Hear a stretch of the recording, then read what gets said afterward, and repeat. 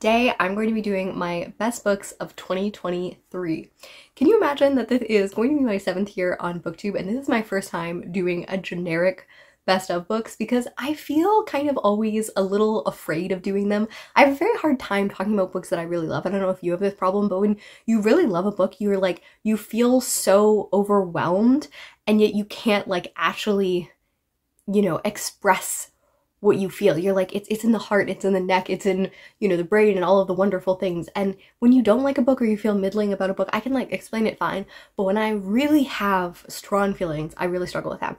And also I read across genre pretty widely and across age range pretty widely. So it's very hard to compare and contrast. So I decided this year I'm going to do 4 favorite lists. So I'm going to do this one, which is going to be contemporary books, not actually contemporary books, but books published in the 21st century. I'm going to do classic books, I'm going to do nonfiction books, and I'm going to do a children's and middle grades book one as well. This list is not going to have a direct order. I consider doing more than 10 because there's so many books that I absolutely loved, and I may do an honorable mentions list. The last 2 are books that are like my favorites of the year. The place I'm going to start is actually probably one of the best books on this list, and this is Brown Girls.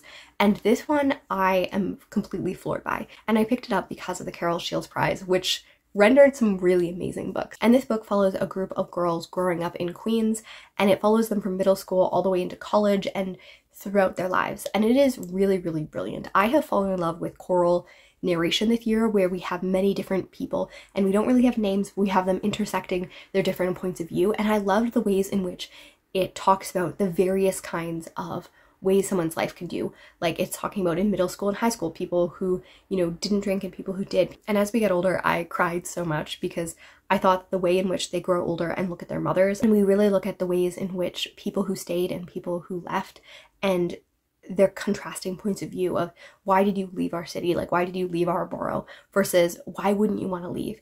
And there's really interesting conversations, and it is a short, compact, very, very poetic book.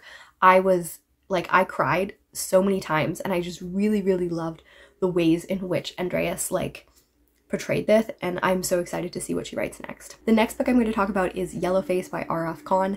I have been going on to a discovery of her books. I have known about her since the Poppy War days, and then I did not pick up anything until last year, where I read Babel, which was definitely one of my favorite books of last year. And this is publishing thriller book that really starts with 2 writers who have known each other for a really long time, and one of them, the white writer, has always felt like she is falling behind, like her work has never got the same success. So after her friend dies in an accident, she takes her manuscript and she heavily edits it to kind of make it the bubble wrapping, the veneer of Asianness, without actually including a lot of the suffering and colonialism and conversation that the original writer really did include. And I think that is just a clever, amazing book, because I can tell the ways in which you start to empathize, because when someone is narrating a book, you always want to empathize with them. You're in their brain, you're understanding, and then you just see the racism, you see the different aspects. And I know that like it's a book that you just feel uncomfortable reading, and I think that it's a really necessary book in the landscape of publishing now and conversations, in the way that because we talk about diversity, people think that, you know, people who are diverse are somehow more privileged, which is just absurd if you actually follow anything. Just because uplifting is happening a little bit does not erase the ways in which like systematically people are being left out, and how that is often just dressing on a cake and a system that just has nothing below it. It's like, yes, we uplift these 3 authors and these 100 authors we're just not talking about.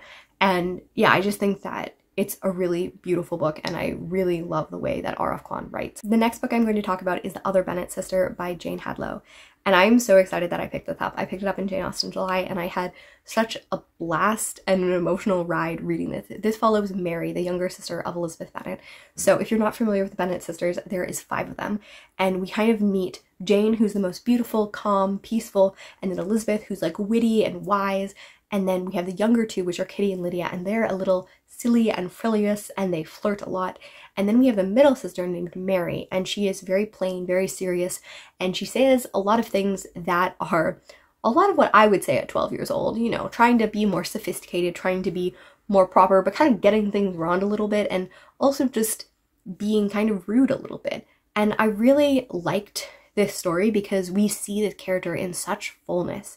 It touches a lot on a topic that I really love, which is the idea that the way in which we perceive ourselves really influence the way that we see the world. This is something that happens in Blue Castle as well, one of my favorite books by L.M. Montgomery, and many other books in which I think that beauty is very subjective. I don't think that anyone is unbeautiful, in my opinion, and I think that so often when you are told negative things about yourself, you do hide yourself, you withdraw into this.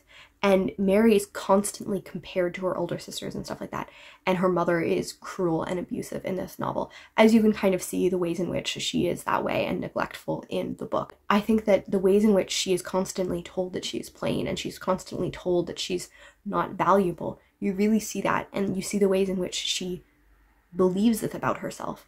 And it is such a powerful story about her coming of age as a woman in her 20s. I like the way that many of the characters that are so loved in the original are not represented perfectly here. And also some characters that are more critically treated actually get a little bit of redemption here. And we see the ways in which we misunderstand each other.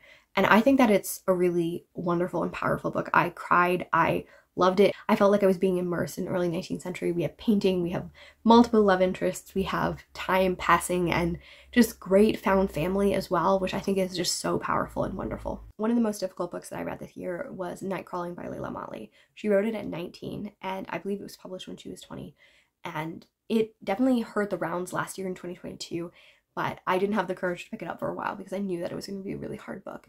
And this deals with the ways in which girls and women are trafficked in Oakland and in California, and I really want to highlight girl here because she is 17 years old, and I think that the way that we describe this book often includes black woman, which she's a black girl, and I think that all of the things that happen to her are terrible regardless of the person, but the fact that she's a minor during these experiences compounds and compounds the effects of it.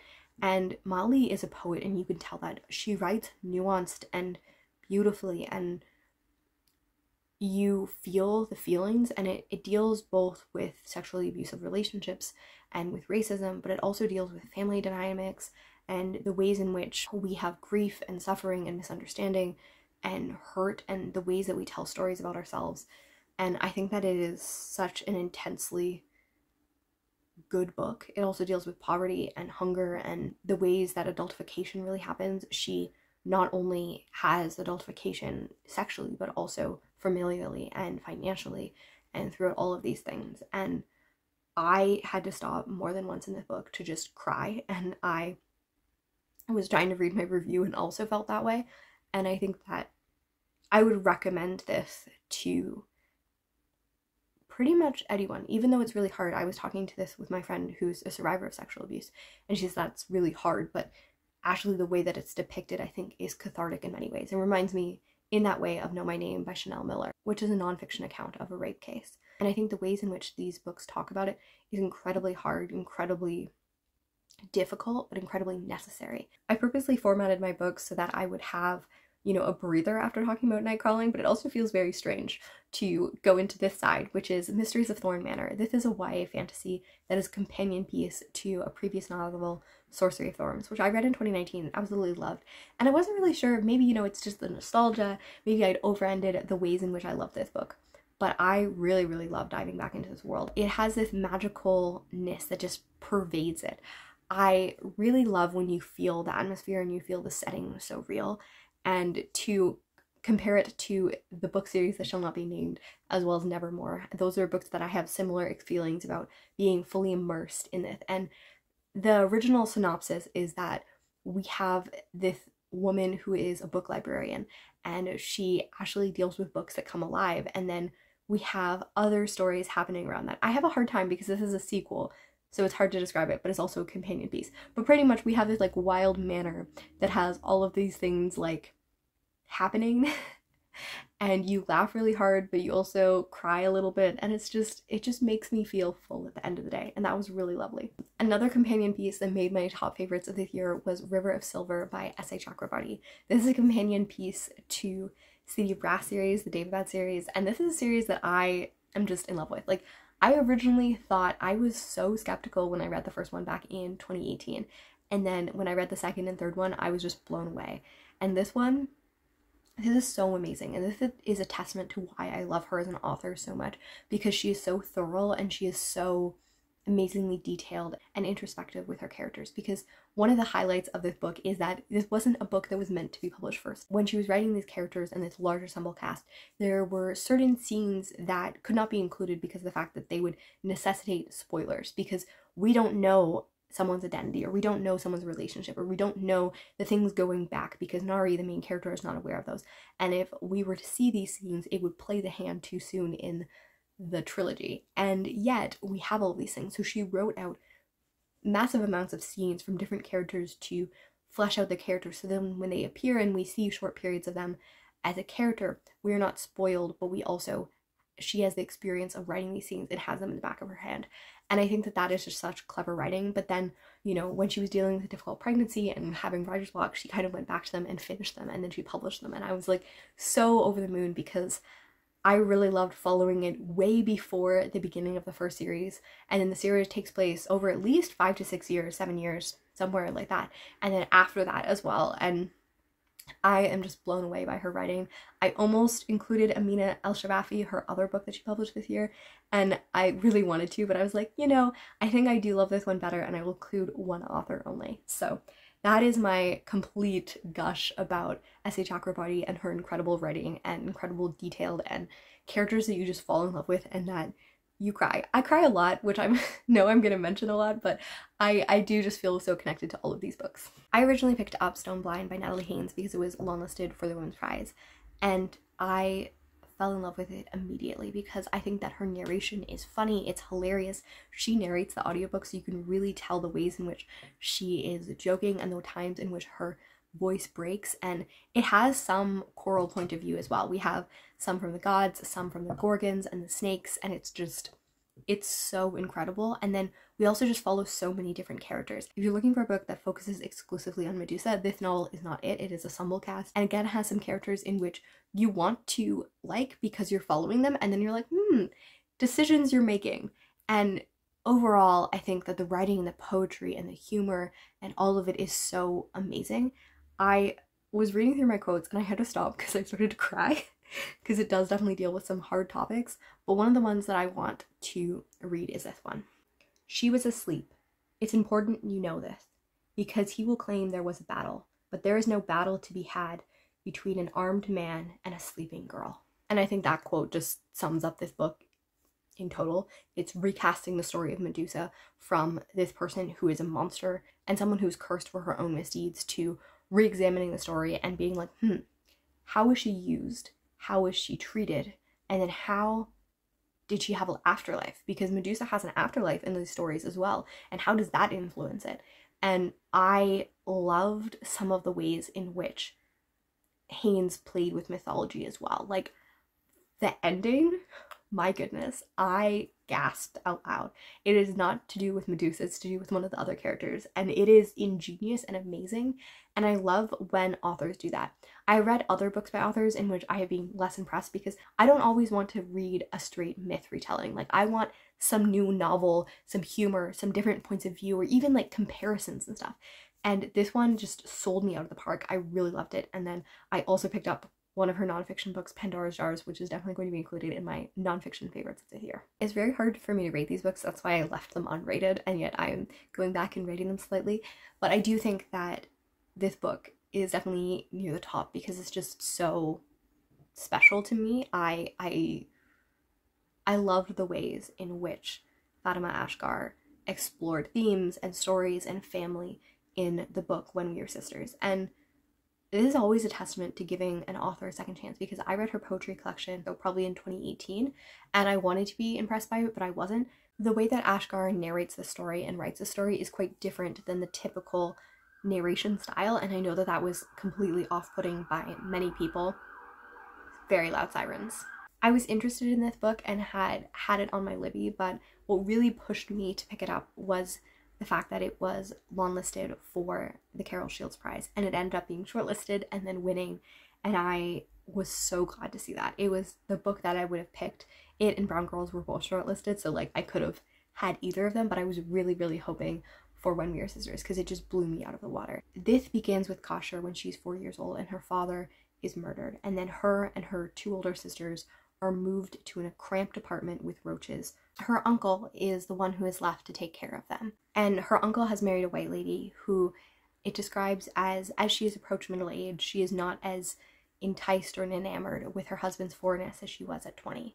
And we really see the way in which neglect and racism and all of those things play a role in their lives. The uncle is not willing to completely abandon them because that would be bad for his ability to get into heaven. And also he gets checks for having them in his custody, but he puts them in this terrible, small, stinking, roach-infested apartment.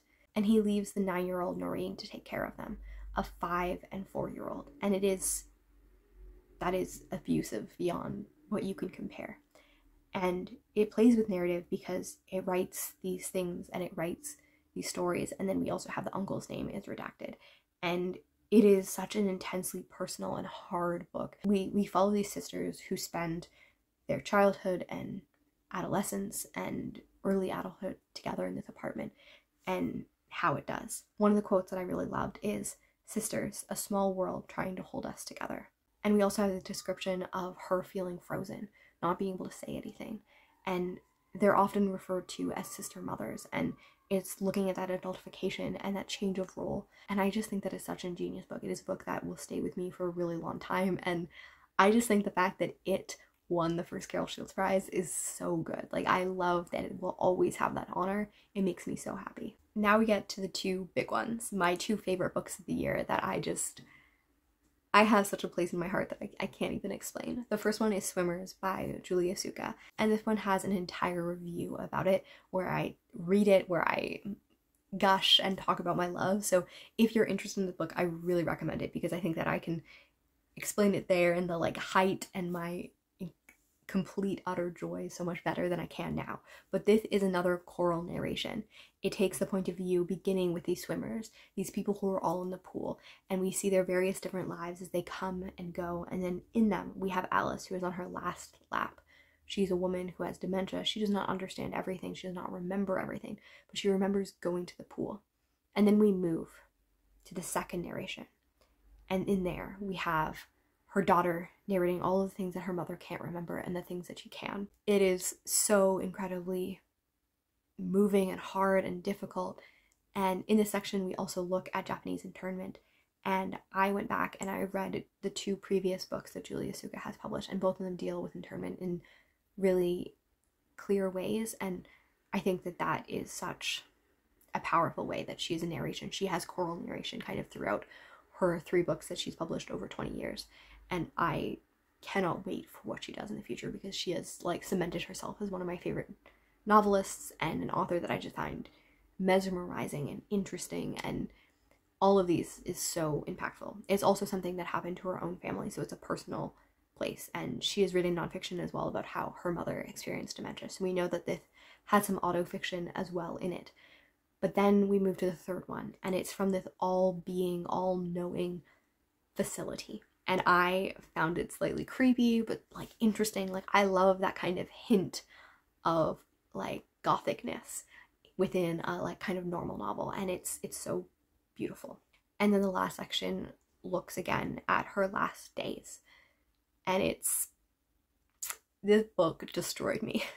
And I think that emotionally and thematically, but also as an author, like I am emotionally invested in this book. I thought that it was brilliant, but as someone who, you know, fancies themselves a writer, the way that Julie Otsuka was able to use craft and different voices and different narration and different words, and the way that she employed all these things is like mesmerizing to me. Like, I so enjoy her as an author, which is also true of my favorite book of the year, Wandering Souls by Cecile Penn. This book, it captured my heart, made me cry, made me weep, made me like so impressed at the way that she wrote stories, because we have all these overlapping things. We have this narration of these 3 siblings that are escaping from Vietnam shortly after the Vietnam War, and they're trying to go to see their uncle, and their parents and family are supposed to catch up with them. But the 16-year-old is put in charge of her 2 next oldest siblings because there would be too many of them to escape unnoticed when they were all together. And We follow them through internment camps, we follow them being in Europe, we follow them in refugee housing, and I have chills on my back just thinking about the way in which she tells these stories and the humanness and the hardness. And we follow especially the oldest sister throughout her life, and we also look at the ways in which her brothers have been impacted by racism and lack of parents and poverty and all of these things throughout their lives as well. And then we also look at various different moments in which Vietnamese and different refugees had impacts on the world. So we look at this island in which many Vietnamese people were killed and hurt and assaulted during this period. We look at a lighthouse that still has the crawling of names. We have people pretending to be boys in order to avoid being assaulted. And we see all of the evidence of that, and we see how that is now a tourist place. We see the ways in which in modern day, in 2016, various refugees were put in a warehouse and starved to death. And we see all of these lasting impacts of the way that immigration and refugees and people of color have been treated. And then we also look at this voice that is trying to write this story. And I love metafiction. I love the way that it interacts with different stories. And one of my favorite quotes of the year, one of my favorite quotes ever, is how to carve out a story between the macabre and the fairy tale. And she really does this. She talks about how hard it is to tell the truth, to tell all of the hardship, but not make it something that is trying to be exploitative or, you know, like trauma porn, but instead trying to tell these stories, but also talk about the hope, talk about all of the different aspects, talk about how, you know, just because everything is hard does not mean that there was not hope, that there was not love, and just because there was hope and love does not mean that all of the pain was erased. And we see this, and it is talked about as a writer talks about this, and I'm just in love with the way that this story happened.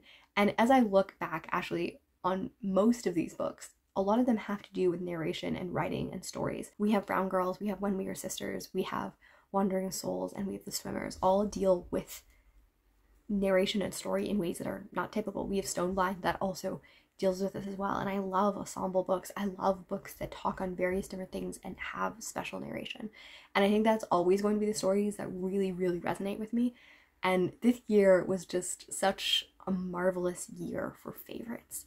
I love that I am still learning the kind of reader and the kind of writer I want to be. And I'm learning that better so that I can focus on it more.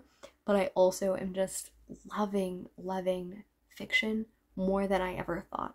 And I would love to know what the favorite books of your list were, what books that really wowed you, that, you know, cemented them in your soul, that like had fun writing things. I would love to know that.